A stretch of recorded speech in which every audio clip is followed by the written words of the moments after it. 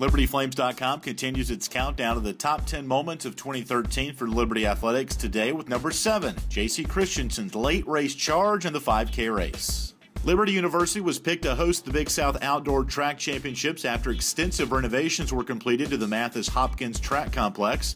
April 20th was the final day for the championships as Liberty and arch-rival Coastal Carolina traded the lead back and forth. During the women's 5K race, Christiansen moved from the back of the field to finish third. Her third-place finish, coupled with a second-place finish by teammate Christina Kanagy, pushed the Lady Flames ahead for good, giving Liberty the narrowest margin of victory among the Lady Flames' 13 Big South Outdoor team titles and its first win at the meet since 2010. The men's team completed the Liberty sweep on the day in a Triple Crown sweep, including men's cross-country, men's indoor track, and men's outdoor track, with a dominant 82-point victory over Coastal Carolina. For the men's team, it was their 18th Big South title in 20 years.